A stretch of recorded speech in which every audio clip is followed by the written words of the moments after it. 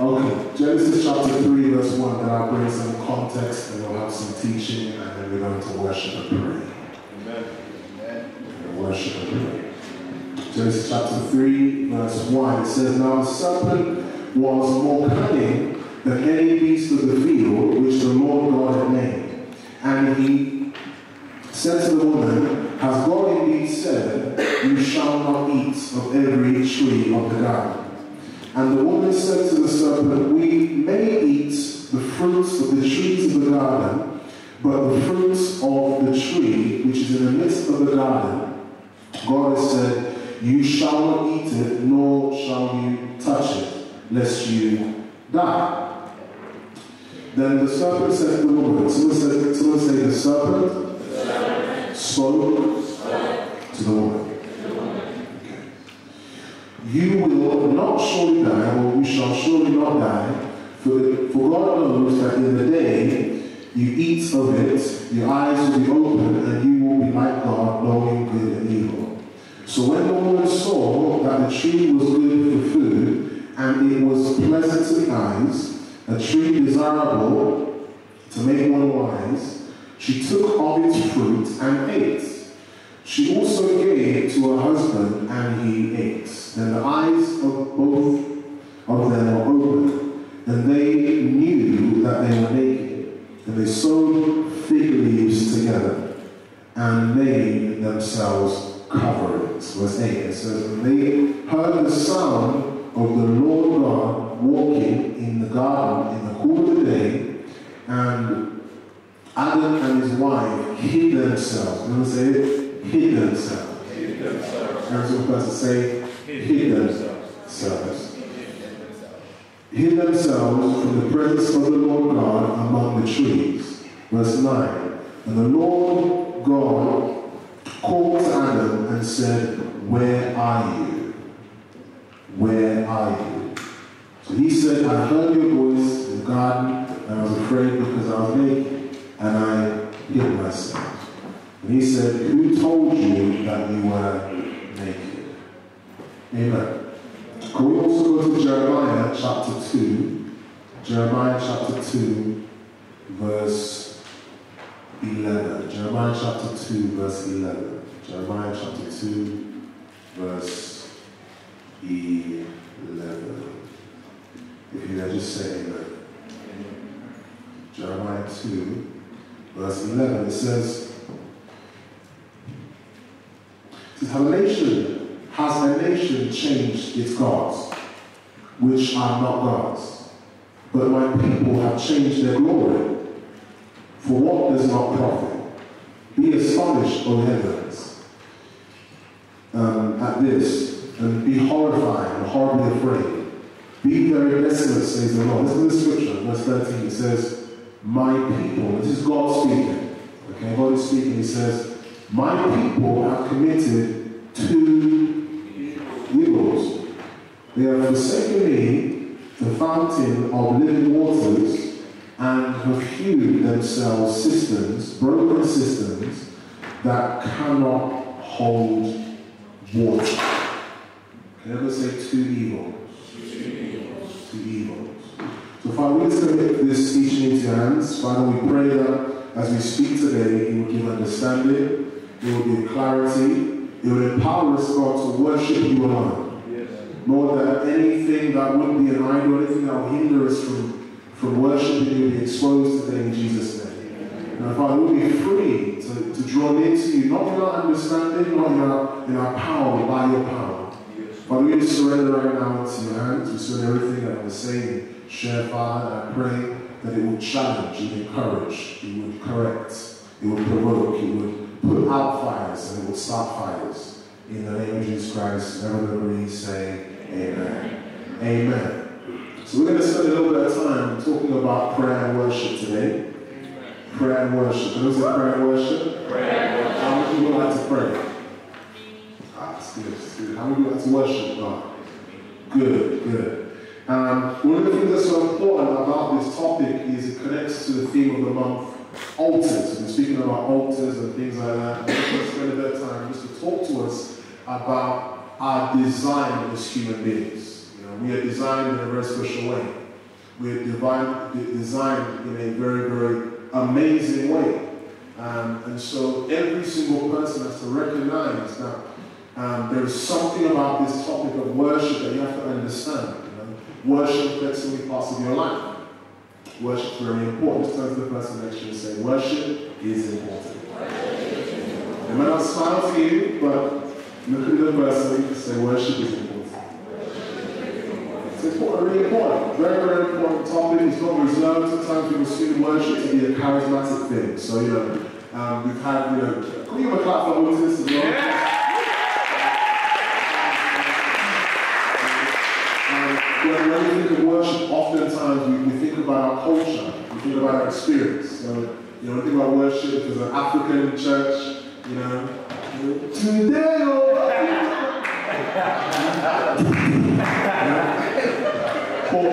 the poor white people are afraid to come to our churches because some of our songs in Africa and Nigeria, thank God for our language, but so many of us, when we have these concepts, they're biblical, but sometimes our culture can affect our concepts. Our culture can affect our concepts. So when you think about prayer, depending on your denomination, you can think about prayer. If you come from a raw, praying, mountain church, when you talk about prayer, listen, there's no looking around.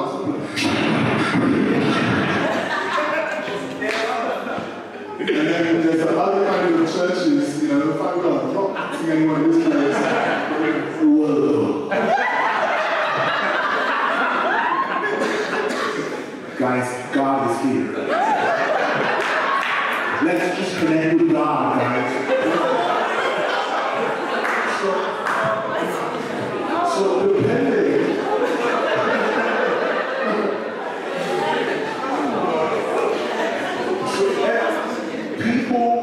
Their culture comes into this topic. Their culture, their denomination comes in. And sometimes we have to go back to what people have actually said about this topic. Because what can happen is your culture can affect it, your denomination can affect it. But you have to understand that we should not pray based upon our culture, and we should not worship based upon our culture. We should worship based upon what God says. Do you agree with me? Yes. Some people also worship and pray based upon their experience. So, for example, if your experience or your approach to prayer can be affected by your injuries. If I'm hurt, I'm not going to pray. Yeah? If I'm happy, I'll pray. If I've got a new job, whatever it is, I'm going to now worship. Sometimes our emotions can affect our concept of worship. And you follow what I'm saying? And so I really feel a need for us to go back or to realign ourselves and see, what did God say? Because God has said a lot of things about worship and prayer, Oftentimes we think about worship and prayer based on worship, especially about a song, So when the music is moving, really like the keys, there, that one that you're there, you come to church, you put out your feet up in the atmosphere to check that it's a spiritual church, and then you wait for the key to go, and then you then step into your mode now and you lift up your hand to be worshiping because of the sound of the keys. Yeah? Or maybe the person who's on the altar, when is Apostle getting on, or when is Angelo getting on, or Otis, where is I'm gonna worship because I like the person leading. Yeah. Wow. Some people even come to church and say, I like the worship. Or I'm not gonna come back because I don't like the worship. And the fact of the matter is that we're not worshiping anyone here, we're worshiping Jesus. Does that make sense? So people have got various motivations and inspirations. But it's so important because worship affects everything. Now, we read the scripture earlier on in Jeremiah chapter 2, verse 13, and it highlights something very, very powerful about God. One of the first things it highlights is, if I talk about the two evils, when you look at the two evils, it highlights the issue of worship. Yeah. It highlights the issue of worship. It also highlights the nature of men. It also highlights the character of God. You follow what I'm saying? So let me start with the first point. The character of God is identified in these two evils. Okay, the first thing God says is that He says, my people have forsaken me, the fountain of living water. The first thing I want to highlight and note down in your notes is God is sovereign. Yes. I want to take time to deal with this. God is sovereign. Can you say it with me? God is sovereign. He is sovereign. He is God. God actually is his office. That's not his name. God is his office. That is his status. That is his manner. That is his position. That is not his name. Wow. I want to understand that. He is God for a reason. Now, one of the things we understand about God is that God is the owner of all things. That's one of the reasons why he is sovereign. Yes, sir. Psalm 24 says, the earth is the Lord's and the fullness thereof. The word earth comes from the word eretz, which means the nations. Yes, sir. The word world deals with the word terraform, which means the land. God is saying the nations and the land all belongs to me. Yes. He is dealing with his character. He is sovereign. Someone say sovereign. Sovereign. So God is the owner of all things. Not only is God the owner, God is the author. Someone say author. That means that God authorized everything. We understand it by what God said about his name in the book of Exodus. Moses was going to deliver a people, and what happens is this. He says, listen, if I'm going to go, who am I going to say, sent me? I can't just go to them. You don't believe me. Can you let me know who sent me? And he gives this incredible statement. He says, tell them that I am sent you. He doesn't speak in past tense or even future tense. He speaks in an eternal state, an eternal space. Yeah. He describes himself as something that is consistent beyond time. Yes, sir. He doesn't communicate in future or present tense because he is everything at the same time all the time. He says in Hebrew, I will be whatever I will be. Yeah. He is describing, he is the all-sufficient one. Yeah.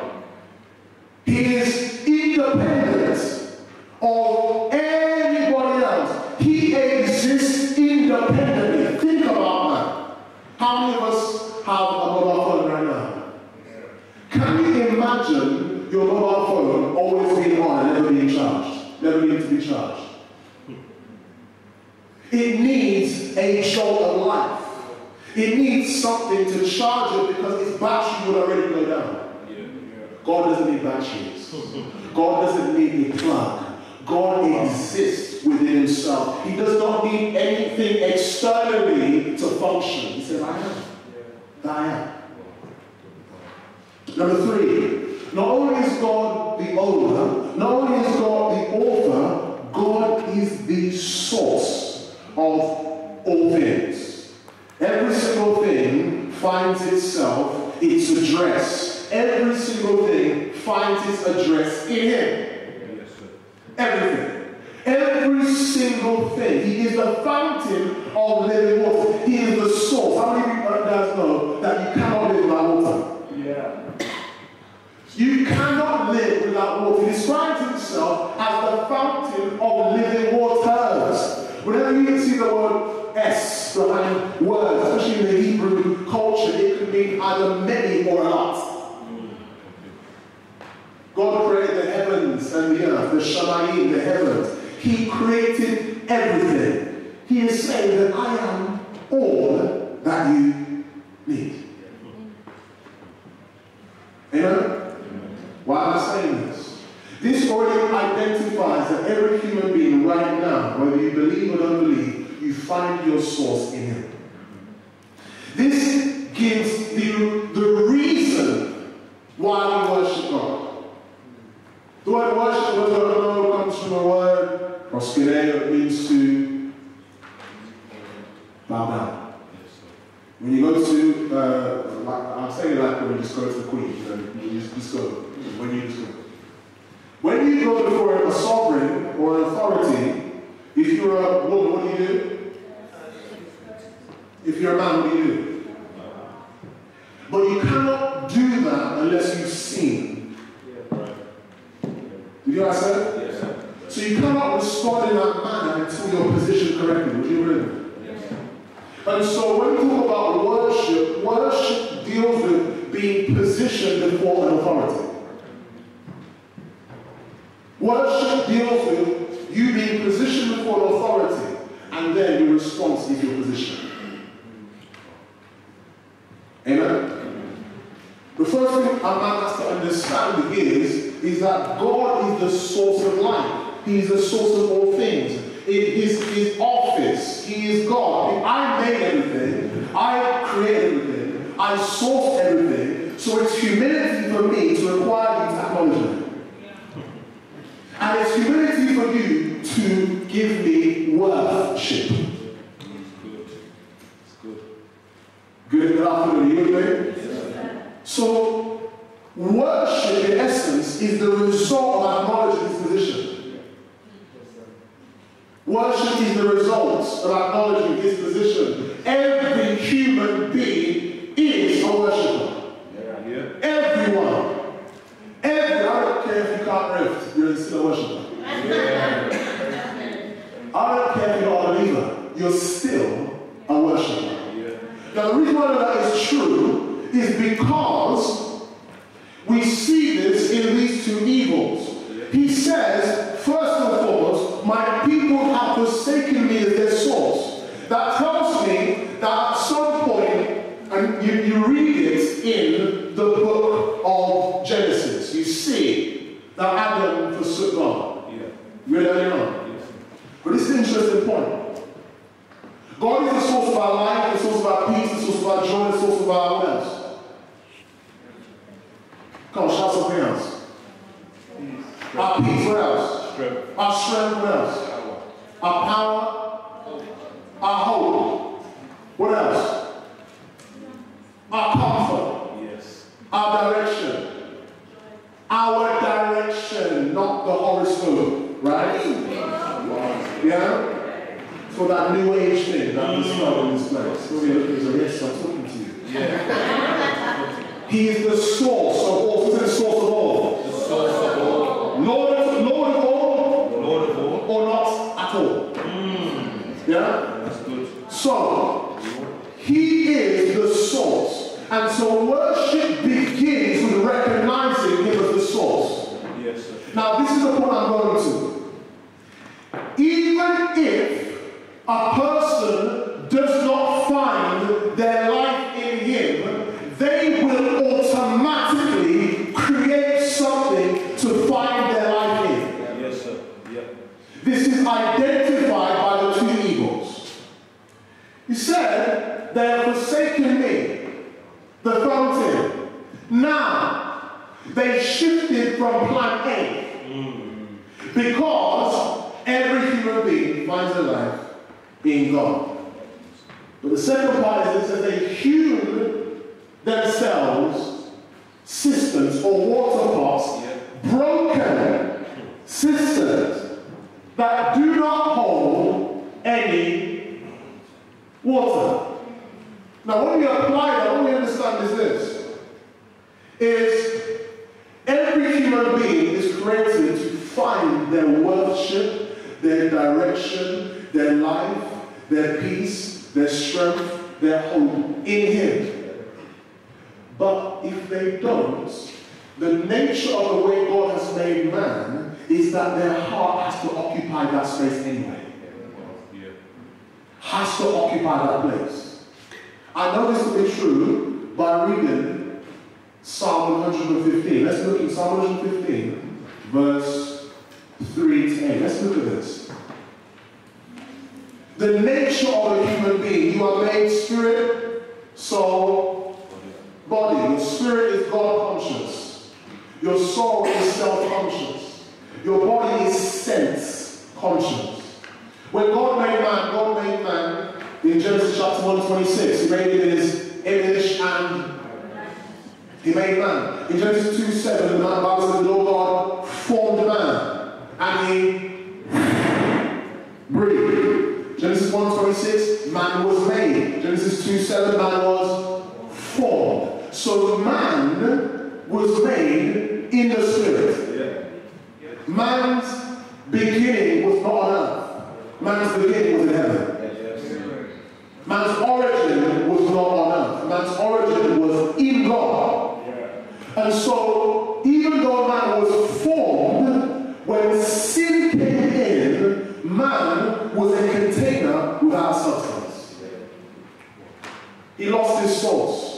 And so now we have to find this source in something else. Let's read it. The first Psalms 115, verse 3.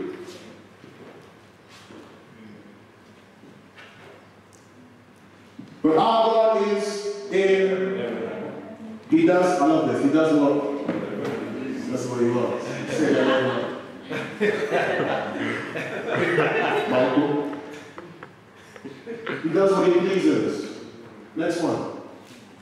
Then he goes immediately. Their idols are like silver and gold, the work of man's hands. Continue. They have mouths, but they do not speak. Eyes they have, but they do not see. They have ears, but they do not hear. Nose they have, but they do not smell. They have hands, but they do not handle. Feet they have, but they do not walk. Nor do they mutter through their throats. Continue. Look at this scripture. Look at this scripture. Worship is a very powerful thing. Because whatever you worship, you wear it. Whatever you worship in your heart, you will wear in your body. Are you with me? It says, those who make them are like them.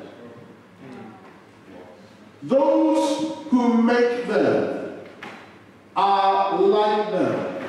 So is everyone who trusts in them. That means that you can know what someone worships by looking at their physical life. Your physical life is the fruit of the God that you're worshiping right now. I realize that people can be in a room and people can be shouting Jesus, but it doesn't necessarily mean it's the same God in the Bible.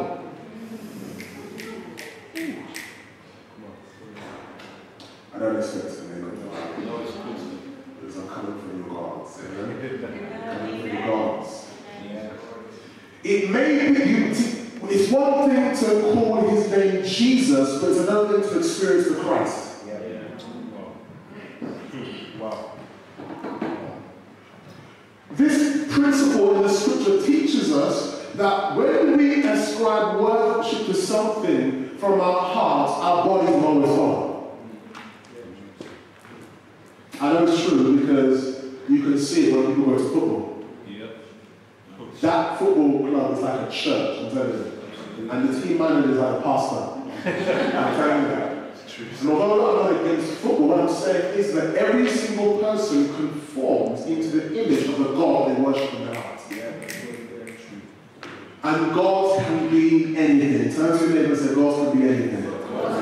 It can be anything. I mean, no one in this place would call themselves an idol maker in this place, would they? No one would actually say, I don't know about you, maybe you are in here and you can understand, I'll deal with you in prayer later on. But no one really, the majority in the Western culture, no one really thinks about witchcraft because the way the culture is designed in secularism and postmodernism, we have a lot of ologies, we have psychologies and this ology, but it's very hard for the Western world to have an understanding about witchcraft and idolatry and spiritualism because many of those things are hidden in ologies. And so people don't understand that actually some of these ologies and isms and schisms are actually shrines that people are worshipping. Sectarianism, syncretism, this ology and that ology, all these ologies, all these mentalities, philosophies are actually gods. And then it's the obvious one. There's other ones that are less obvious because no one in this place, or most people in this country would not have a shrine in their house where they kneel down and offer idols and offer worship.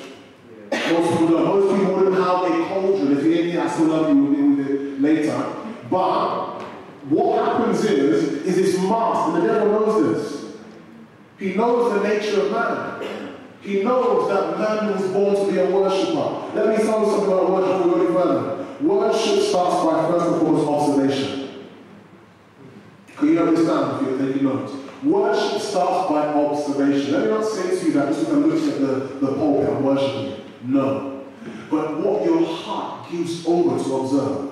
In the book of Genesis, Adam there was no pulpit, there was no physical altar. All Adam was doing was watching God. in a position watching God, like a child does a father. Worship was not 2D. Many of us only know about worship and praise as 2D. What's it 2D? What I mean is this, it is just words. You just talk back. But worship from the Bible, when you look at Adam's relationship, worship was three-dimensional. God came. Worship was encounter. Worship was all-encompassing of all of the three realms, the spirit, the soul, and the body. Worship involved the spirit, the soul, and the body. When sin came in, sin dismantled all those things. And unfortunately, even Christians now just view worship as, I'm just saying. Are you all here? Yes. So I'm not saying, so when it comes to worship, really and truly, many people wouldn't have an idol. No, we wouldn't have an idol in their house. We wouldn't have a shrine or talismans and all that kind of stuff. The majority don't have that. But the question is what system, what pot do you go to draw life from? What's your pot? What's your pot? I felt like a Jamaican. I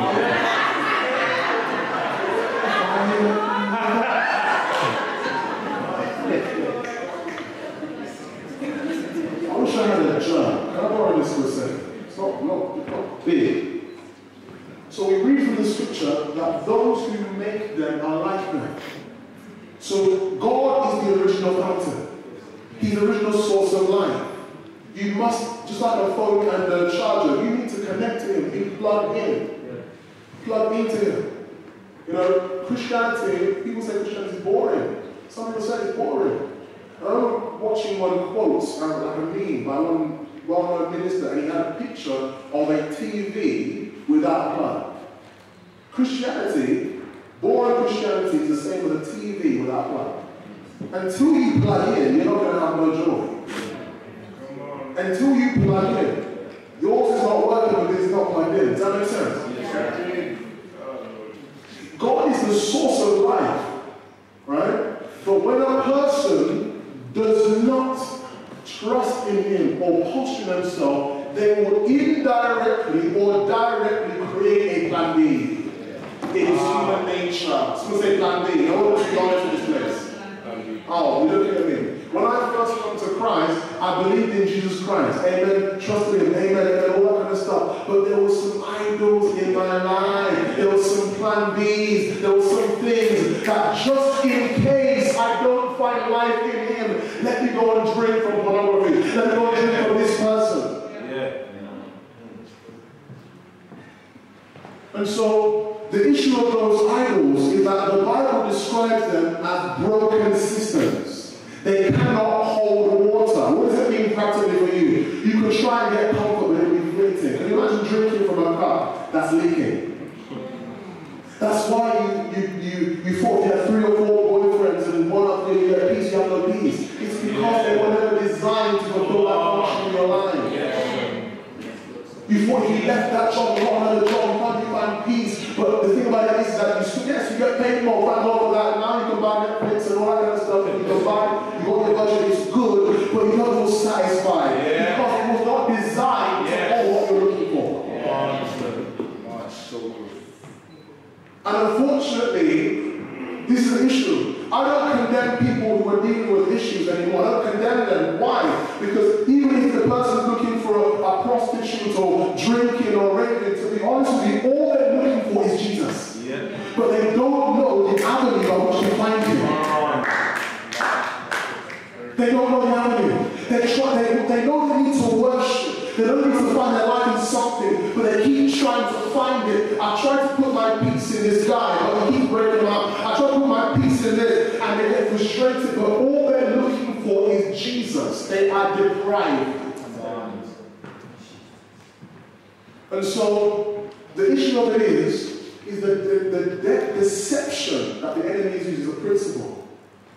You take on the characteristics of anything that you worship. Anything you worship, you take on the character and attributes of that thing. Can you imagine? It's a powerful thing. We just go to John chapter 12, verse 3. I want to look at something very, very powerful. This is very, for me, it's powerful. So the first principle is the sovereignty of God. He is sovereign by so many attributes. The second thing is the depravity of man. Without God, man is still going to be a worshipper. But without God, he will worship the wrong God. Then Mary took a pound of very costly oil of spikenard, anointed the feet of Jesus, and wiped his feet with her hair. And the house was filled with the fragrance of the oil. Now I want to understand this, because this woman, and this is the thing about the Old Testament, it starts off with God being sovereign. God's sovereign there, the Lord, and then we have a man like Adam. Adam, what did he do? He sinned against God, right? Yeah? What did he do? He sowed what? Someone say fig leaves. He sowed fig leaves, right? I'll say this first. He sowed what? Fig leaves. That is the introduction of religion. That is the introduction of religion. Man's nakedness, rather than being clothed with God, he tried to cover himself. That is the introduction of religion. The fig leaf, the thing about it is that in the Old Testament, I can understand why Jesus felt a type of way when he walked around and he saw a fig leaf that had no fruit. He was like, I remember you. You're that thing that my sons tried to, you'll be cursed. Sewing fig leaves together is a symbol of religion, or symbol of man's attempt to cover his depravity. It's man's attempt to find something on earth to cover a spiritual problem. Wow. That's what the fig leaf signifies. Wow. And I'm saying this because God wants to take off the fig leaf today. Amen. We'll get there in a minute. Now the point I'm saying, the thing is that worship is very powerful because, like I said, think about this scenario. This woman, she recognized her depravity. She came. Now in culture, the guests would be further in the house. So this woman, she took this costly oil. When you read it later on, what happens is you see that people got annoyed. Why did she do all this kind of stuff? I want to picture in your mind. This woman, for her to even get to Jesus, she would have to do something serious. Okay? Oh, so you just stand there for a moment. Angela, you stand by here. Okay?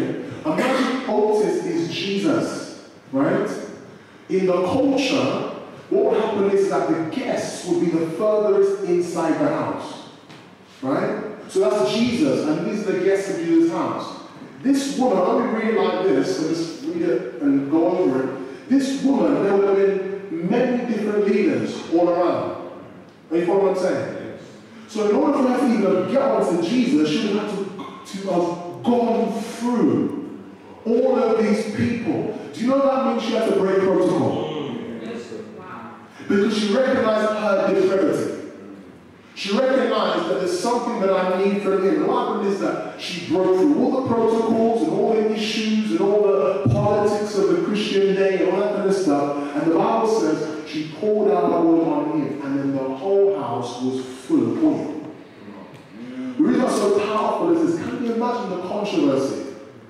The controversy of a woman leaving with the same perfume as Jesus. Leaving her house. She leaves in the evening time. Can you imagine the scandal? And then you see Jesus coming out of the house as well, smelling of the same thing.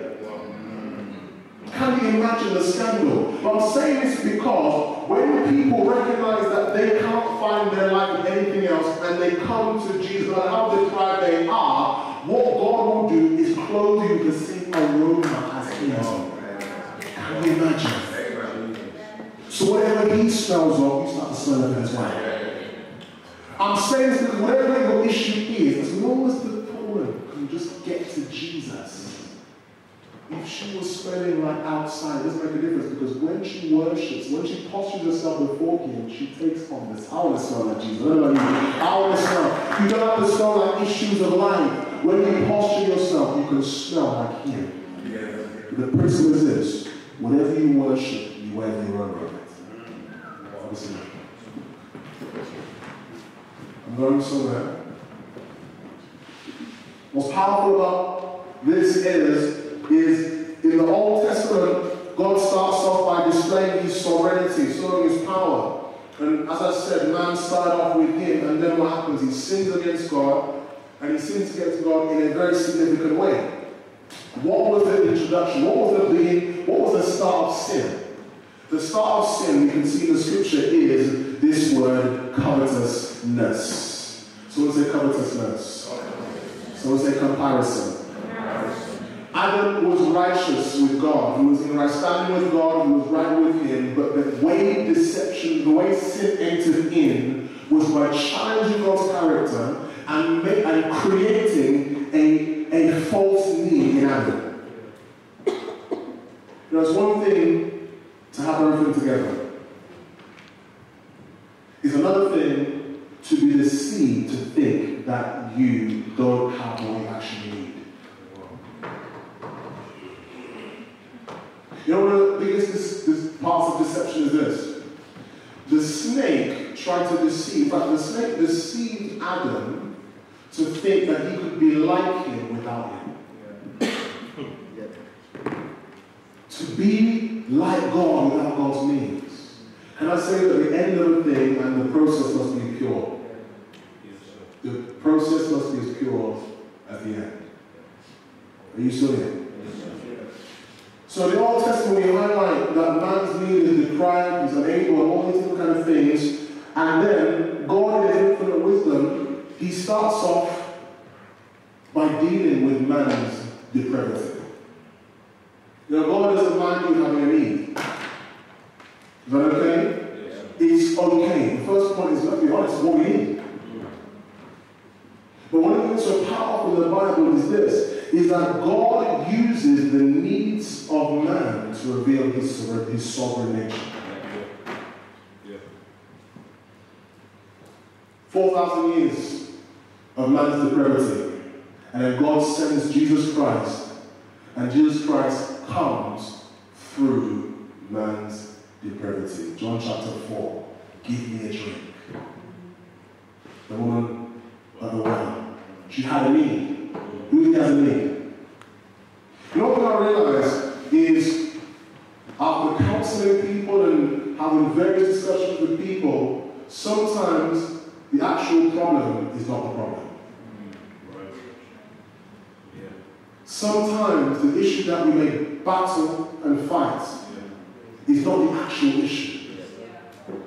Sometimes it's just the symptom of the actual issue. Is that what I'm saying?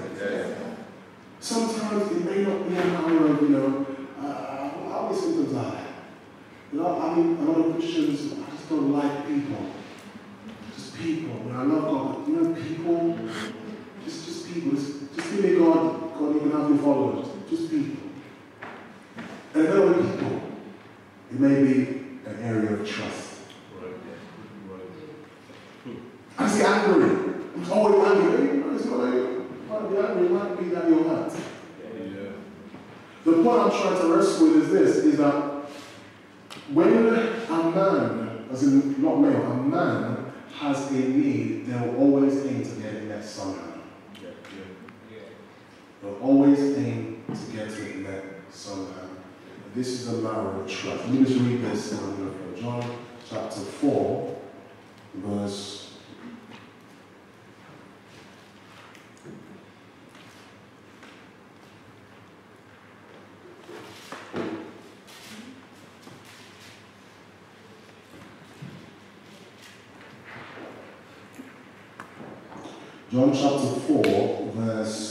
6 to 10.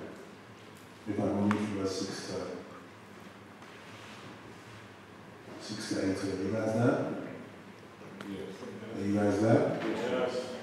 John chapter 4, verse 6 says, Now Jacob's well was there. Jesus, therefore, being weary from his journey, sat by the well, and it was the 6th hour, and the woman of Samaria came to draw water. Jesus said, Give me a drink. You know what's so powerful about this? The woman's in need. The woman's in need. he is trying to challenge her motivation for coming. The woman is in need of water. But he's saying to her, listen, why don't you give me something to drink? So stay with me. Verse 8, it says, his disciples had gone away into the city to buy food. Verse 9, then the woman of Samaria said to him, how is it that you, being a Jew, ask from me, a Samaritan woman, for the Jews have no dealing with Samaritans. Verse 10, Jesus answered and said to her, if you knew the gift of God, and who it is who says to you, give me a drink, you would have asked him, and he would have given you living water. Remember that living water? We're giving you living water. Jesus was trying to challenge the woman's lifestyle. Is it all about this drink? Is it all about what you need? He was challenging her depravity. Let's put it in a natural. Is it all about paying bills and dying? Why don't you come work for me? Are you hearing what I'm saying? He was challenging the woman's earthly need to open up her mind to realize that there is a heavenly reality and source that you can draw from. Let's continue reading. Verse 12 says, are you greater than our father Jacob, who gave us the well and drank from it himself, as well as his son and his livestock? Verse 13. Jesus says, whoever drinks of this water will thirst again. He's identifying that, listen, even if you get that physical need met, you're still going to not be satisfied. The gospel of Jesus Christ, you never see him preaching the same way to the same people. But one thing I know about Jesus Christ is that in his compassion, he recognizes the need of all of the people, but he uses it as a doorway to invite them into his sovereignty, into him being the source. You know what I'm saying today? Yes, I don't need a job, but don't you know I'm the master employer? He's saying to you that today, even though, yes, that girl may comfort you, don't you know that I am a comforter? You're quiet. Yes, I know you need that house. Don't you know that in my father's house?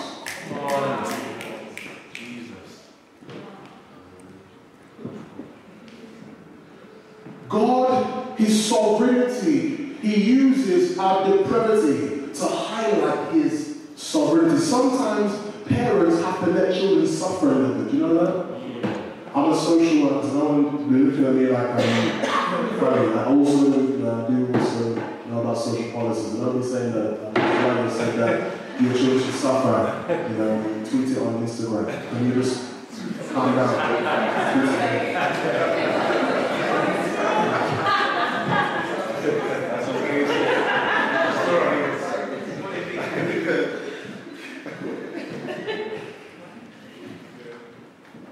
As parents, God is a good father.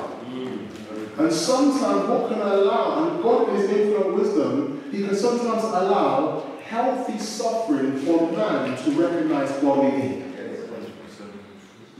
I don't hear this. No, it's good, sir. But sometimes certain things don't work out so that you can draw life from him. You wouldn't have faith like you had if you didn't get what you got. Yeah. Some things had to shut down. You look at me like what I'm talking about. They had to tell you no for you to pray. Yeah. I'm trying to come against this genie Jesus that many people are worshiping. Yeah. The God, I'm going somewhere. The God who we can worship or control.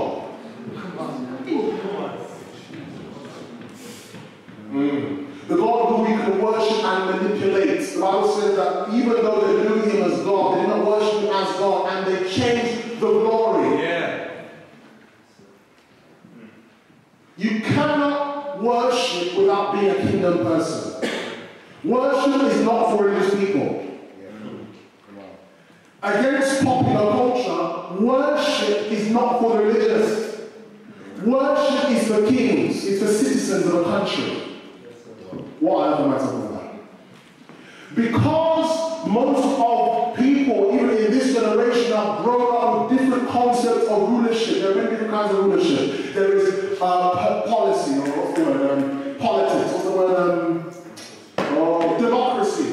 Democracy is the rule of an opinion. Yeah. Then you have a leadership, like in the Asian culture, you have the rule of a family or a dynasty. Okay? But we are a theocracy. That is a rule of a king. Yes. Now, when you apply political thinking to a king, you end up reasoning with what you're worshiping. And you cannot worship a God that you keep reasoning with. I know that's what people say. But it's okay. Worship is actually a posture of submission. You don't consult your emotions first. You consult scripture first. Some of us are so used to consulting our day before we consult the Ancient of Days.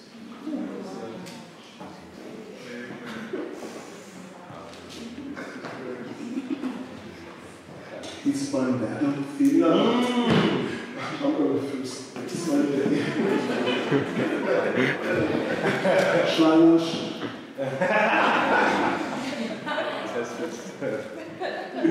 You know the same people? Unfortunately, that's why they're still out. Because worship does not change God, it changes you. Yes. Amen. Amen. Worship is the culmination of the spirit, soul, and body being in Christ. Worship is a smell that goes up before God. Yes, sir. Yeah. Oh, okay. Worship is a smell. What does that mean? It means that as we're living right now, as we're living and acting right now, an altar of our heart is giving off an aroma. Yes, sir. This is the law of the burnt offering, the law of the peace offering in Leviticus.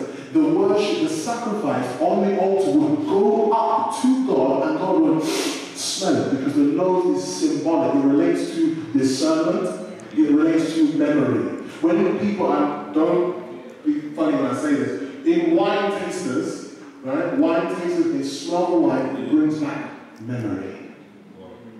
So when we worship God in Christ, He smells it, and He should remember the sacrifice on the cross. When we come to God and present our bodies and our souls from our heart, when He smells it, listen, it's not just a singing song, it's our conversations, that's worship. It's how we spend our time, that's worship. It is how we talk about each other, that's worship. It is how we spend our money, that's worship.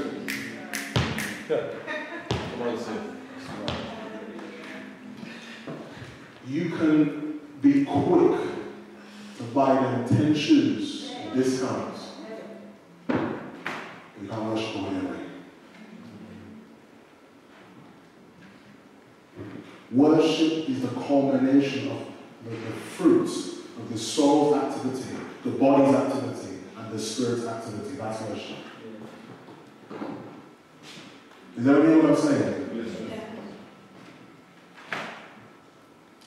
Challenges. Jesus Christ challenges. He comes through the needs of people. He doesn't disregard them.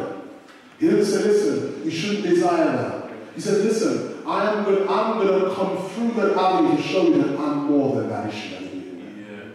So how about you come to me beyond that issue? Come to me for me, and you'll get the issue free. I like the rap.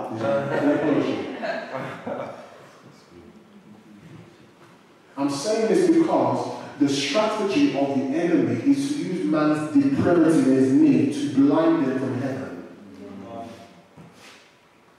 When that happens, worship becomes reserved to whether you have your needs fulfilled or not. Worship was first mentioned in Genesis 22, when Abraham sacrificed his son. Can you imagine that worship first mentioned deals with exchange of desire? When Abraham gave his son, he was giving his desires to God. Worship is to give your desire to Him.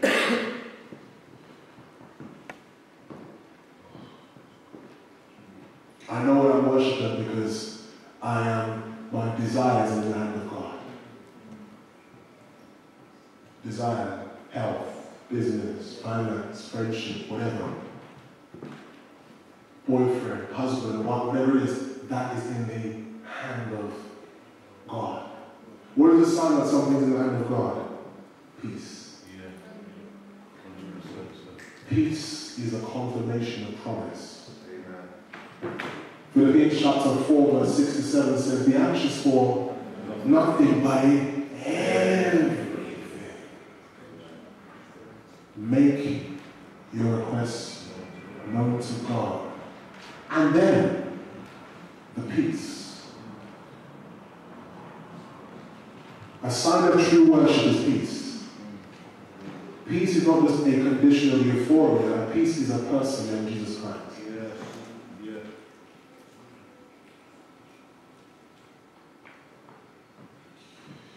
Jesus Christ comes through the divinity of the woman and he introduces her to his sovereignty. In Exodus chapter 32, like I said before, Exodus 32, those who know the story, what happened is Moses was on the mountain for 40 days and 40 nights. Who knows the story? Yeah. Those who don't know the reference of Genesis 32, he was on the mountain for 40 days and 40 nights. And the Bible says that the people who left Egypt and said, listen, as for this Moses, we don't know where he is. Please, Aaron, can you make us a God? Can you imagine? And if you understand the significance of the story, it reflects Jesus Christ being in heaven. So Moses is the type of Jesus Christ in heaven. 40 days and 40 nights, symbolic of a dispensation period. And he's in heaven, or he's on the mountain. The mountain in the Bible is symbolic of the heavenly realms. Who's on the mountain? Are you with me still? Yes, sir. And the people get anxious. Now, how do I know what tests my worship? Time. Yeah. Time will tell whether your worship is pure. Jesus on the mountain in this picture. Moses on the mountain, symbolic of Jesus Christ. He had ascended to heaven. And the people were like, yes, it's going to be back anytime soon now. They're waiting on the mountain, waiting, trusting. We can't wait for our deliverer to come back. 30 days, 35 days, 36, 37, 40 days. No, where's Moses? Where's he at? God, you guys see Moses? You see Moses? So interesting that our idols or our plan B is revealed at the place where we feel the gravity. Wow. It's easy to praise. Even an evil man can be generous in times of good. Even an evil man can be generous in times of good. Hitler was a very good leader. His leadership skills were powerful. Even though his character and his thing was wicked, he was a good leader. Time we need to challenge. What time we would cause the system to be exposed. They start to say, listen, Moses, can you make us a God? Let me translate it. The carnality of the people, the impatience of the people put pressure on the leaders of their time to change the character of God to meet their idols. This is what we have in this generation, where people, unfortunately, rather than humbling and dying, yes, I said it, dying, and allowing time to challenge, what they then do is they say to the leaders of the church, they say, give us a God that we can worship and control. Give me a Jesus that I can still call him Jesus, but I can control him, fit him in my pocket, and I can ask him whatever I need. And the Bible says they made gods and they danced around it, orgies, all these kind of things. We have to destroy our idols. We have to destroy our designer Jesuses. We have to destroy our idol Jesus that we made in our house. Our African Jesus. Our English Jesus. Our Jesus that we can worship in this way. But we place a demand on his character. A Jesus that we can say, it's okay, worship me, but continue to fornicate, a Jesus that we can worship, it's okay, Jesus that golden calf, Jesus, he doesn't mind if you're a gossip, a fake person, someone who can love to faces but cut people behind their back. That it's okay, you can continue to worship that kind of Jesus. But there's no life in that Jesus. So when Moses came down the mountain, he came down, he heard a sound. And they couldn't make out the sound because the people changed the image and they created an idol, they erected an altar, same name, different attributes. Then he came down and he said, guys, Aaron, what are you doing? I believe there is an accountability on the pulpit to preach the truth. I believe there's an accountability for leaders. Listen, you may not like what I have to say, I actually don't mind. Amen? Because I'm going to be accountable for God for not preaching to people's idols or prophesying to people's idols. You know? And Aaron succumbed to the pressure of 2 billion people, 2 million people saying, change our God. Change our God. Give us a new age God. Give us a God that we can manhandle, mishandle, a God that doesn't challenge our integrity, a God that doesn't challenge us to pray, a God that doesn't challenge us. Give us that kind of God. And Moses came and said, is that the God I gave you? Then he said, listen, if you're on the Lord's side, you guys have to come over here. That idol, that plan B that you have made, you need to destroy that. And the Bible says that brothers and sisters have to separate themselves. I know you're like what I'm saying today. I'm not saying God wants to destroy family, but you know, one of the things that can actually hold people together is a lie, not the truth. The truth will separate, it makes things clear. Sometimes we are held together by a lie, but we're not bold enough to tell people the truth. What happened is that the people took out their sword. What a nice Sunday lesson. You took out the sword and they cut and they sanctified. They cut people, they killed people. Symbolic of you may need to kill some relationships for you to walk in worship. Yeah. You might need to cut off. I know we're going to pray in a minute, but we might need to practicalize this. If I'm going to be a true worshiper of God, if I want my heart to have God on the altar of my heart, I may need to adjust my lifestyle.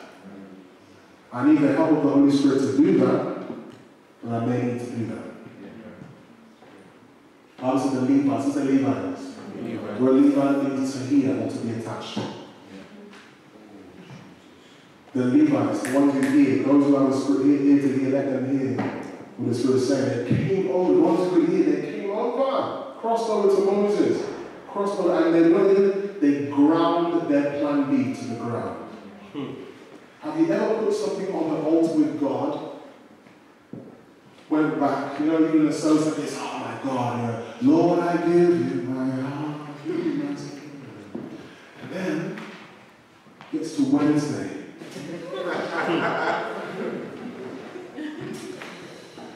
Lord, I don't care if I lose that job, I'm going to follow you. It's prickly feeling, but God couldn't understand. You know, listen to that false doctrine, God understands. Yeah. God does understand. But God in His infinite love does not change His attributes. For our sake. For our sake. And so what does it mean practically for you and me? I want to be like the Levites. I want to be like the people who, in anticipation of His coming, I was willing to tarry and rely on that plan A. Who knows the scripture? Trust in the Lord with all your heart. All. Everyone say all. And this is my point. Jesus Christ redeemed us, brought us back through the depravity to bring us to where He is. But we have a responsibility. You know these 3 things now we need to do. The first thing we must do is acknowledge our need. It is okay to know that you need something. The first need that God wants everyone to recognize is that they need salvation. They need life, and that life is found in Him. As a part of that need, there are various things that God knows you need. He knows that you need care, direction, peace, all these things. Thank God for the grace of God. So what's the grace? The divine ability of God that came through Jesus Christ. The cross was an altar, the cross was a doorway. The cross was an altar, the cross was a doorway. Grace came through the cross. And the grace gives you at least three abilities. One, it gives you strength. Two, it sanctifies you. And three, it delivers you. Everything that you need will come through grace. It requires humility to know what you need. Is that correct? You know, one of the things I love about it is God wants you to ask Him. This is prayer. He wants you to ask Him. But the second point is you need to have the right motive. It's okay to have the job as your prayer point. But I want to know something about God. There are three things that God cannot do. One, God cannot lie. Two, God cannot deny Himself. And three, God cannot be seconded. He can't. By the reason of His office, He cannot be second. And so, when it comes to seeking first the kingdom, your needs come into play, but He has to be first.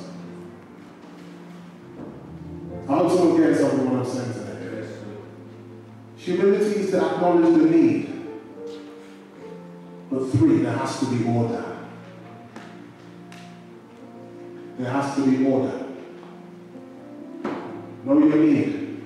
Number two, be humble. Humble yourself and ask Him. Number three, you need to know order. Why am I saying this? Because we worship God based upon order, not emotion. People worship God, our lifestyle, based upon order. Order means He is the head, He is the fountain, He is the source of my life. I find my life in Him. Why is that important? If you don't worship God, if you don't understand the protocols in worship and in prayer, what happens is we end up diluting our worship because we worship the job rather than God. You worship your wife more than God, your family more than God. You worship ministry more than God. You worship your position more than God. You worship your purpose more than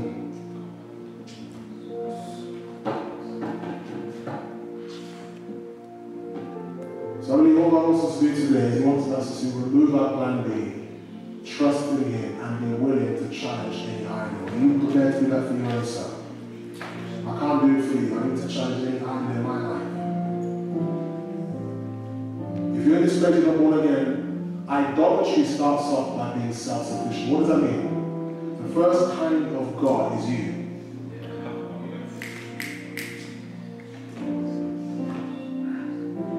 When Adam turned from God as his reference for life and direction, he became a God.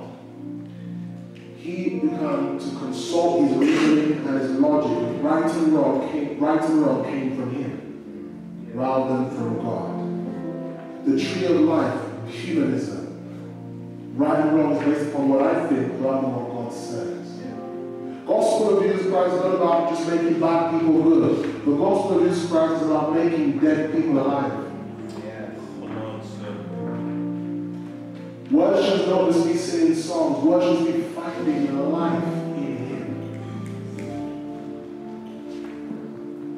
I believe it's so important for everyone and anyone to take time to read, study about worship. We can really go into this, but we're not going to go into it today. Let's just stand up. Finding life in Him. Right, and I'm just going to invite you guys back here. want to make this your prayer, Father. Any plan B, anything that I have been carrying, anything that has been, I trusted you 99%, but that 1%, Father, whatever it is, God, I bring that to you right now. Can we lift our hands right now before you?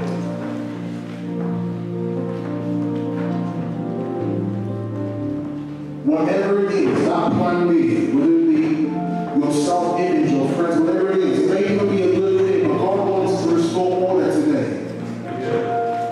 He wants to restore the order of our worship.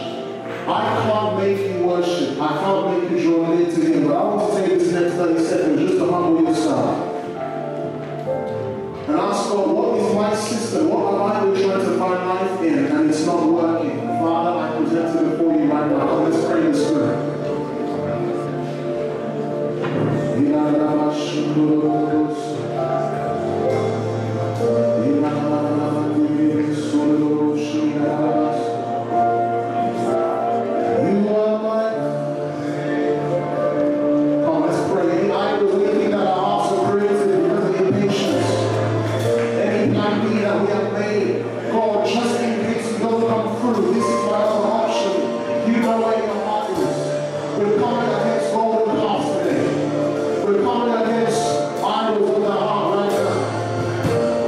Come on, talk to him.